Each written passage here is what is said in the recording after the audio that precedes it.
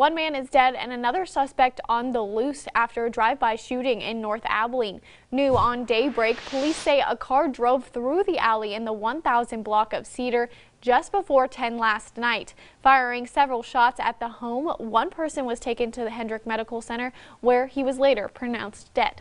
From here again, just looking for possibly one suspect or more, the vehicle that was involved, and then just also understand that there's a family that lost their loved one, so we want to think about them as well.